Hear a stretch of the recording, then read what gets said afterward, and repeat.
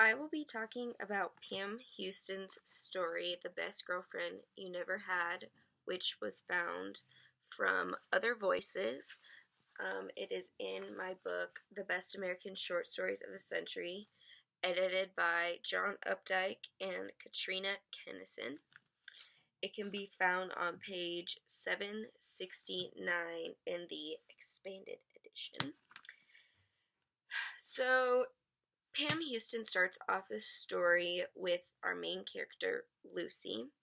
She is a photographer. It's her career and she loves it.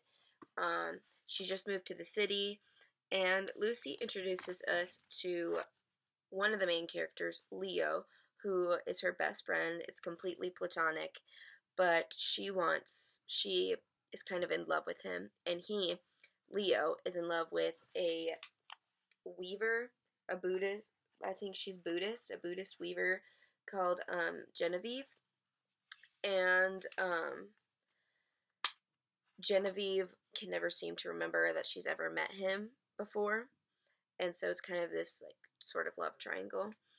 And Lucy also talks about her ex-boyfriend Gordon, and with Gordon they had a bunch of fights all the time, and she was just constantly chasing after him when they would fight, and she was the one who was always apologizing, and it was always just that kind of a relationship. She was just chasing him, and he was just giving nothing in return. There was no intimacy in that relationship whatsoever. And Lucy just really is craving that. She's craving intimacy in all her relationships. She's not getting it with Leo because he's just her best friend. She's not getting it with Gordon even though she dated him. And she's not getting it with her parents because they seem more interested in fighting with each other than in really cherishing their time with their daughter. One of my favorite parts in the story is when Lucy gives this little short story. It starts on 778, and she goes, "Last night, I say, I was walking alone down Telegraph Avenue. I was in a mood, you know. Gordon and I had had a fight about John Lennon.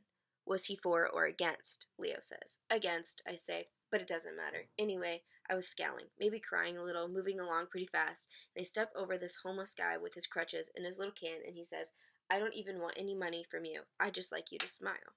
'So, did you?' Leo says. 'I did,' I say. I not only smiled, but I laughed too, and then I went back and gave him all the money in my wallet, which was only $18, but still. I told him to be sure and use that line again. 'I love you,' Leo says, and takes both of my hands in his. I mean, in the good way." I just really like this story because it's like she's talking about her and Gordon fighting, and then Leo ends the conversation with saying that he loves her, but in the good way. And I just have always wondered what he meant by in the good way. Does he mean like in the good way by platonic way, like because they're friends? Or does he mean in a good way because it's real? Because it's not fake like all her other relationships where, you say you love them, but you don't really mean it. And the relationship doesn't really last.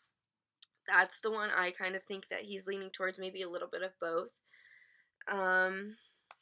And another part I really, really loved is on 772. "I got drunk on the city at first, the way some people do on vodka, the way it lays itself out as if in a nest of mandronas and eucalyptus, the way it sparkles brighter even than the sparkling water that surrounds it, the way the Golden Gate reaches out of it like fingers toward the wild, wide ocean that lies beyond. I loved the smell of fresh blueberry muffins at the Oakland Grill down on 3rd and Franklin, the train whistle sounding right outside the front door, and tattooed men of all colors unloading crates of cauliflower, broccoli, and peas."